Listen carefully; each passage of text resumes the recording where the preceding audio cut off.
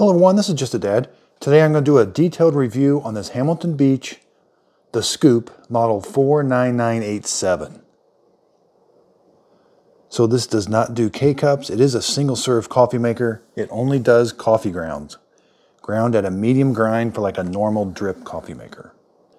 So it looks really nice. It's got this like Keurig handle that you lift up. This is called the Scoop because there's the scoop. So you're going to scoop out your coffee grounds and then you put them in here.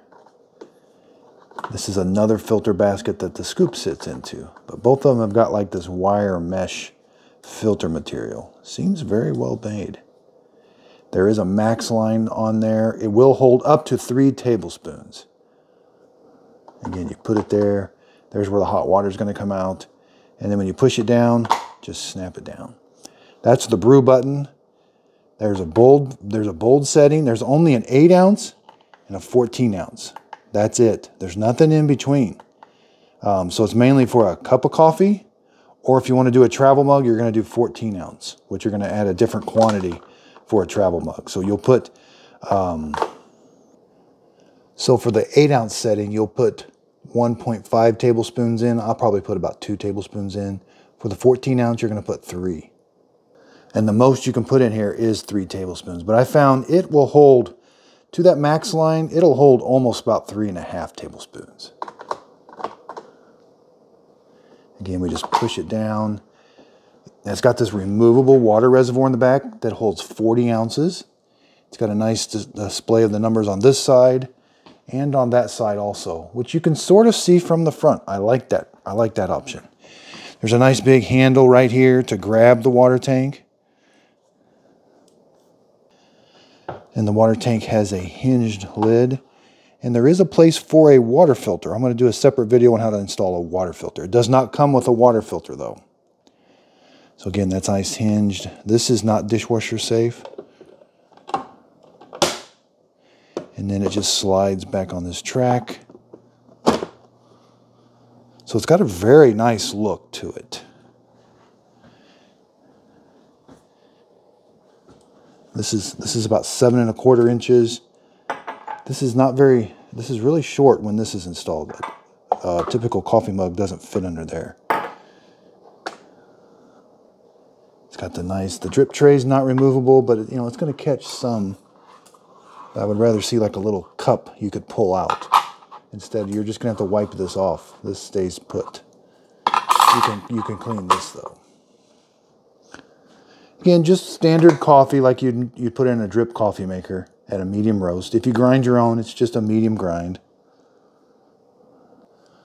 Okay, so let's take this out. This has to be dry in order for you to use it as a scoop. Because otherwise you'll get a bunch of coffee grounds on the outside. But yeah, it works pretty good as a scoop. You don't really want coffee grounds on the outside nor up towards the lip. But yeah, it does work that way. So there I've got my 3 tablespoons. So it's a little hard to judge. That's for a 14 ounce mug. So there's not really another line for like 2 tablespoons. So let's just put, I'm going to do the 8 ounce. I'm going to put 2 tablespoons. So 1, 2. So 2 tablespoons fills it up to like right there, which is about half full. So again, we've got to have both of these in there. This is like the other filter, and then down, none of this comes out. That's like a funnel that's going to funnel the coffee to come out the bottom. Really nothing, there's like a seal here, but none of this comes out. And this goes one way. It's got this like little lip. Make sure that's pointed towards you so that the scoop can kind of fit there. See how the scoop fits there and it sticks out. And then you just press this down. Now you're going to select either 8 ounce or 14 ounce, whether you want a bold brew or not. First one I'm going to do is an 8 ounce normal cup of coffee. This is the brew button. This is not a power button. It looks like a power button, like you would turn that on and then you would press the brew. That's not the case. So when we're ready, we're going to press that button. Okay, so let's time it. There's the brew button. It's red. And always make sure you got enough water in your, I should have checked before, but I've got enough water in my reservoir for an 8 ounce brew. So it's not super loud. and we're getting coffee coming out right away. Okay, that's about 177, 178. It looks really strong.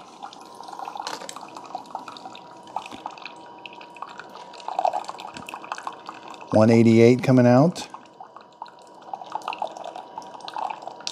191, 193, it's ramping up pretty quick. 195. That's some pretty hot coffee. So it's really quick. It started brewing almost as soon as I pressed that button. It's not loud. I'm getting quite a bit of steam. It does have high altitude mode. I'm gonna do a separate video on that. If you're getting a bunch of steam and not much water out, you got to put your machine in high altitude mode if you live like in Denver. Almost 200 degrees at the end. That's a pretty hot cup of coffee. So it's done, and our cup of coffee is 172. Yeah, that's really hot. You're going to have to be very careful with this coffee. That's it. That's a very hot cup of coffee. I did some taste tests from earlier. It tastes really good. On the 8-ounce setting, it recommends, like I said, it recommends 1.5 tablespoons. But when I do an 8-ounce K-Cup, K-Cups have 2 tablespoons of coffee in them. So I like to put 2 tablespoons for 8-ounce. But you can vary that. If you only want 1 tablespoon, you can put 3 tablespoons for 8 ounces. You just can't go any more than 3 tablespoons to that max line on that. Now, one thing I have noticed, this brew basket here that holds the coffee gets extremely hot. They recommend waiting 5 minutes before you open this up and deal with this brew basket. I definitely recommend that because now I can touch it here. This is fine. But this whole area gets really, really hot. You can see the steam coming off there. There's how it brewed the coffee. So it looks like it shot the water in there pretty good. And then here's that other filter. And then there's the top. So I don't have any sense of, I don't smell any plastic. I didn't taste any plastic when I made my cup of coffee. So yeah, I do like that brew basket having that little handle on it, because I can take this over to the trash can or my recycling bin, beat that out. I am gonna have to wash that off a little bit because there'll be some coffee grounds in there, but I just like to having that handle. It's very nice. So here's that other basket. I would clean this one too. It's got a little bit of sediment down in there, so I would clean both of these. So cleanup was very simple. Both of these filter baskets, I just had a little brush, brushed them off, cleaned them out. Very simple. And I can see I might have to wipe this off sometimes and maybe wipe that out once in a while, or just do freshwater rinses to kind of clean out that area. Okay, so now let's brew a 14 ounce. Let's use this as a scoop. It's very simple to use it as a scoop. Again, there's the max line. And I've measured this. Again, it's almost 3.5 tablespoons. Now I do have some coffee on the outside. Let's just set it right there. You got to get a bigger cup. 14 ounces is a pretty big cup. Now you're probably going to brew it into a travel mug, but I've got this to show. You can fit a 7.25 inches travel mug in there. So here's the scoop handle in. There's the coffee grounds. Let's close the lid. 14 ounce. That's the brew button. Press the brew button. And I added more water to my water reservoir. So again, it's a little noisy at first when it starts brewing, but it starts brewing right away. And I can hear like a pump running, but it's not loud at all.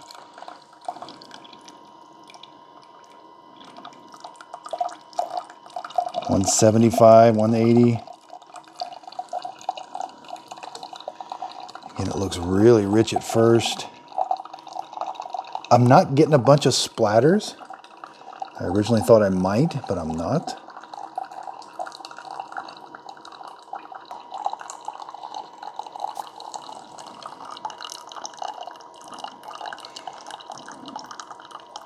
$192, $195, $196. Temperature kind of varies a little bit, but boy, it ramps up quick to around 200. I did see 200 for a little bit. Okay, so it's rampant. It's getting towards the end. Nothing gets, you get some steam coming around here, but nothing's too hot. There's the end. That's a big cup of coffee. So in about a minute and a half, it brewed that. That's a really quick. This is really quick. Again, the red light stays on for just a little bit, and then it goes out. That's the brew light, even though it's stopped. And now, see, it went out. But it remembers whatever setting you had last. So there you go. I tried this earlier in a travel mug. It stayed warm for a long time. And it's cooled off just a second. But yeah, so that's a lot of hot coffee, 170 degrees. You know, it drips a little bit, but nothing too bad. I was expecting that to be kind of a big cleanup. So we lift this handle right here. There's our coffee grounds. Yeah, you can see it kind of shoots the water in there and causes it to come up a little bit. But again, that's very hot. But I love the handle. It's not hot at all on the handle. But I accidentally touched that filter one time and it was really hot. Okay, so I've got 2 tablespoons in this now again of fresh coffee. Let's close the lid. Let's do a bold 8 ounce and start and hit the brew button. So it starts brewing right away. I don't notice any difference right now. Maybe the water's coming out a little slower. 180. Almost 190 I saw. Okay, so it's pausing. I did hear the pump stop. So it's not done, so it paused a little bit. And this is on bold brew. So it makes you think it's done, but it's not. The red light is still lit, and it does a really long pause. That's a really long pause. Now we got a bunch. I mean, it's not a really long pause. It was probably only 10 seconds, but just for a brewer, that seemed, in the middle of a brewing process, it seemed like a long pause. This has been such a fast one. So there's 200. I saw 202, 203. It's really hot coming out. So that's probably what they're doing for the bold, is just brewing a little bit, pausing, and then it finishes the brew. Okay, now it looks like it's done. It does give kind of a gush of water out when it's done.